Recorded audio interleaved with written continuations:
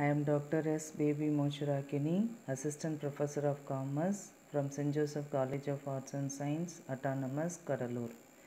In this video, we are going to see about plant layout and what are the steps of good plant layout, what are the characteristics of a plant layout.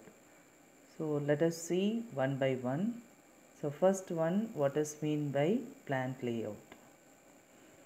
Once a suitable location of the plant has been decided upon, the next important issue is the design of the layout.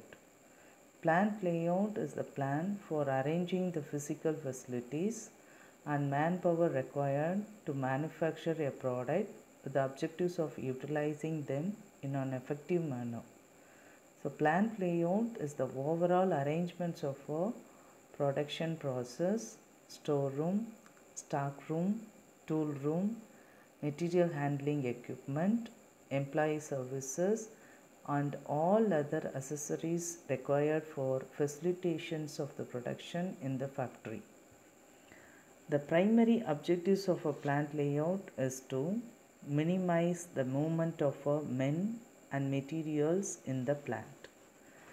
And next, let us see about what are the steps involved in designing a plant layout.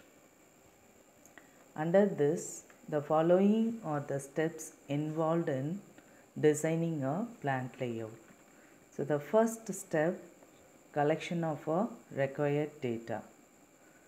Data about the size of a plant, types of a product to be produced, method of production to be adopted, extent of space available, and extent of mechanizations that should be collected clearly. And second point, preparation of blueprint for the floor plan. Based on the data collections, a blueprint has to be prepared for the floor plan.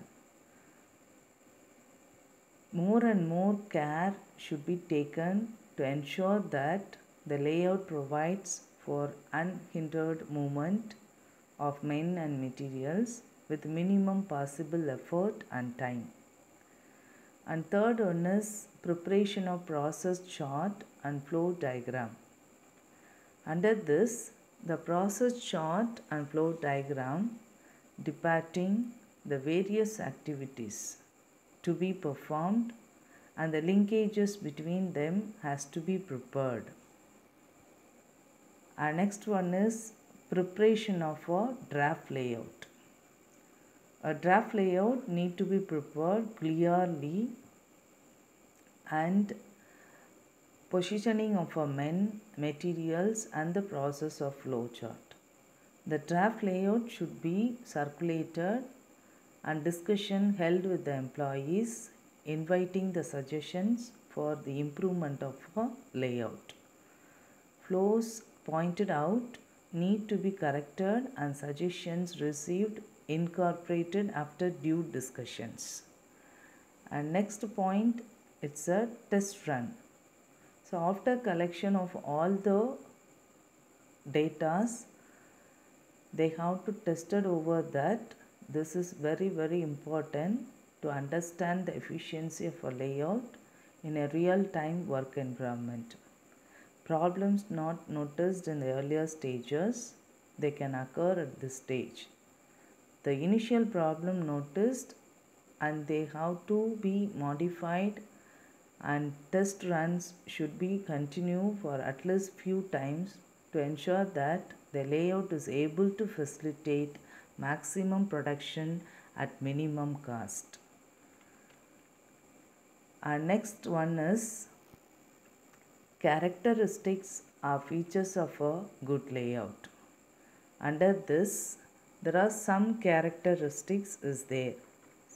So before that, we can see that about the layout, how they are handling the men and materials, how they are smoothly operated all the process activities. The layout should be designed in a manner that the twin objectives of improving efficiency and reduction of a cost are achieved. It should be minimum movement of man and machines. Smooth operations of a manufacturing process should be facilitated and work in progress inventory reduced. So the layout with the following characteristics would be able to fulfill which is above mentioned requirements. So we are going to see about one by one. So the first one, efficient space utilizations. An ideal layout should be utilize the available space in an effective way. Wastage of space should be avoided at all the cost. The arrangements of equipment, service points and workers should be done in such a way the space should be properly utilized in each and every department. And second point, flexibility. Manufacturing operations are dynamic in nature. There is continuous innovations in type of products manufactured as well as in equipment, techniques and process of productions. So therefore, the layout should be designed in such a way with a flexible manner with enough to adapt to changes, and a good layout should be designed in such a way that modification would be rapidly take place to meet changing circumstances, and that should be devised with the possible future need of our operation in mind. And next one is accessibility. Manufacturing, maintenance and service facilities should be easily accessible without any hindrance. To achieve this purpose, there must be sufficient space between equipment so that only the raw materials, machines and men are able to move freely from one place to another. And next one is economy in handling. The layout should facilitate economics in handling materials, work in progress and finished stock. Handling should be reduced by the optimal use of truck lifts, conveyors, etc. And next one is minimum movement. It's nothing but all movements taking place within the plant should be both necessary and direct. Handling work does add the cost but doesn't increase the value. Thus, any unnecessary movement should be avoided and if present, eliminated. It is the best not to handle the material and information. However, if it is necessary, it should be reduced to a minimum by making use of appropriate device.